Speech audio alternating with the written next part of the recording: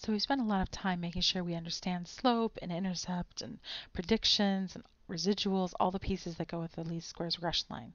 The one thing we have not done yet is actually find the linear regression line itself. And so that's what we'll do with this example. So this is the same example we were working with in 4.1. The following table lists the percent of students who receive free reduced lunch and the percent who score or pass the math portion of the state exam at public schools in Sandusky, Ohio.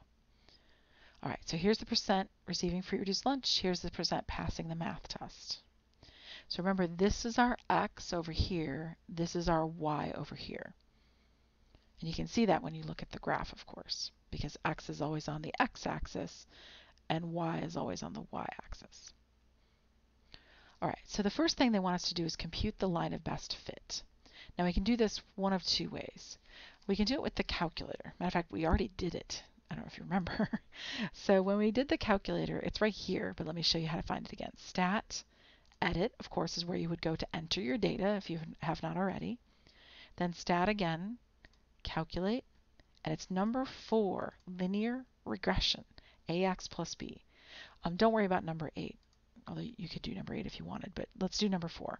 So L1, L2, and go down to calculate, and there you have it. So when you write it, you're first of all going to write it with a little hat. They don't do that, although they should, but the calculator just isn't as good about it.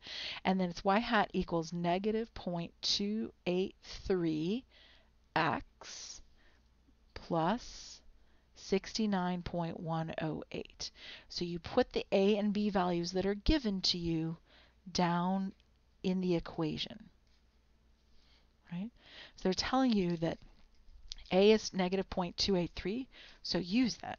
You should have a number for a, a number for b, and letters for x and y because they're variables. Now, there is another way you can write it. So let me show you that because that's the way StatCrunch does it. Now, again, we already did this with StatCrunch, but I'll show it again. So when you go to Stat, you have your data set, obviously, in the table. Then you go to Stat, Regression. I'm not clicking on anything yet. I'm just kind of moving my mouse over. And then I want simple linear, so that's what I will click on. I will tell it the x variable is percent on free reduced lunch, the y variable is percent passing the math test, and all the rest of the stuff is high-level stuff we're going to ignore. So just click compute. And right here is the equation of the line. And they're writing it a little differently. That's y right there, percent passing the math test. That's the y equals 69.108, take away 0.283, and then percent on free reduced lunch, that's x. So they're kind of writing it backwards. It's perfectly valid. The other way you can see it is down here in the table. It tells you that the intercept, which is the b, is 69.108, and the slope, which is a, is negative 0.283. So you could get it from there also. All right, so I'm going to write it the StatCrunch way, just so you can see. StatCrunch is writing it y hat equals, and of course they're writing it all out in words, percent on free reduced lunch. So equals 69.108 minus 0.283x. And they wrote that all out in words as well. Oh, sorry. So for y, they wrote percent of students passing math, and for x, they wrote percent of students on free reduced lunch. Just get you see this, right? Free reduced lunch, that's x. Passing the math test, that's y, right there. It's okay because it's the same thing. It's just writing it differently, right? What's important is that the 69.108 is positive and by itself, and then the negative 0.283 is negative and tied to that x. That's actually a multiplication in there. So either way you want to write it is perfectly valid. This is from the calculator, that's from StatCrunch. Or you could use the table from StatCrunch and rewrite it the way you want to, which would be this way. All right, now let's look at the slope. The slope is negative 0.283. And I always like to think of it as over 1 because then I remind myself, hey, that's change in y over change in x. And it helps me remember the interpretation piece. All right. What the interpretation script says that if x increases by 1, y is expected to increase or decrease by this negative 0.283. All right, so x. X is the percent of students on free reduced lunch.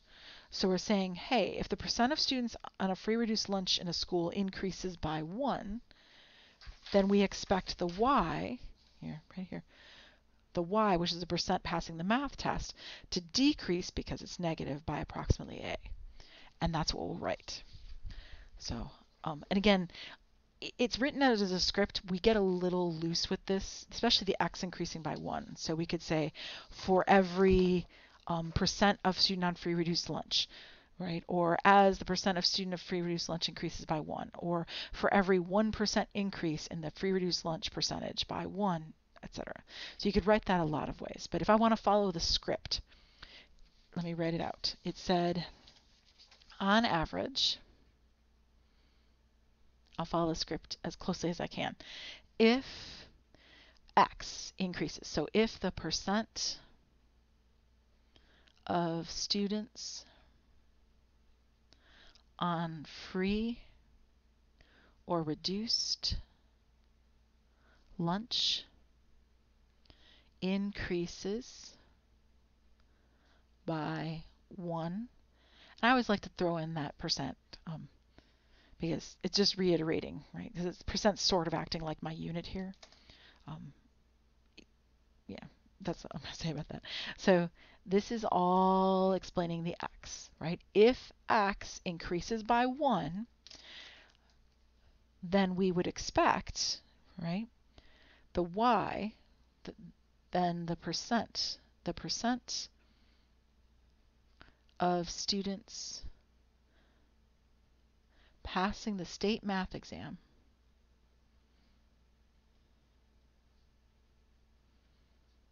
right? Because that's all the Y value. Whoop. I said Y, so I wrote Y. Exam to decrease by 0.283%, right? Because it's a percent. All of this is your Y. You're writing it all out in words. And otherwise, that's pretty much following the script exactly. Right? If X increases by 1, Y decreases by, and I chose decrease, of course, because it was negative. So that's why I don't have to write a negative here. Decrease because it was negative slope. If it's a positive slope, you'd say increase. All right, now what about the y-intercept? And does it make sense? Okay, so the y-intercept would be 0, comma, and then the constant, 69.108. That's the y-intercept. It's not just the 69.108, it's a point, 0, comma, right? So it's x and y. And then, actually, I can change this so you guys can see this better. This is change in x on the bottom, and this is change in y on the top. And so you're using both numbers to write this interpretation. When x goes up by 1, y goes down by 0.283. When x is 0, okay, what would it mean for x to be 0? If x is 0, that means you have a school that has no students on free reduced lunch. Does that make sense? All right, first of all, they didn't ask me whether it made sense. They just want us to interpret, so I will. So if or when a school has no students on free reduced lunch,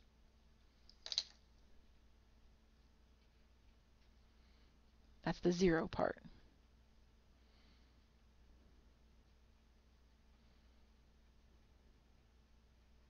So I'm going to actually label this. This is the interpret part right here. So when a school has no students on free reduced lunch, that's x is 0, right? That's x, right? That's what I'm interpreting right there, right? So when x is 0, then we would expect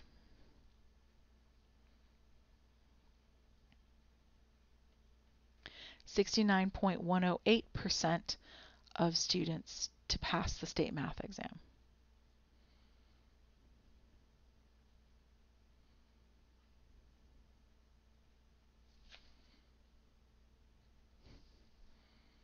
And that's all the y, right?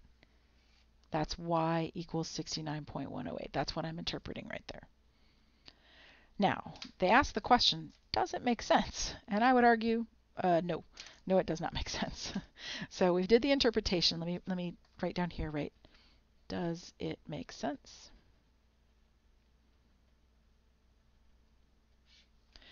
No. So no public school has nobody on free reduced lunch.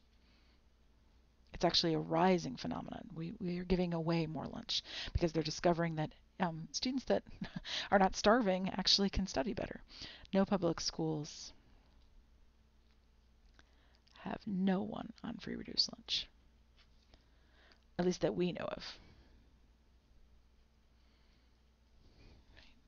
And this is far outside the scope of the model. I mean, look at your data set. So your lowest data point is right here, which is 15. 0 is way outside of that, well off the graph. So x equals 0 is far outside the scope of the model.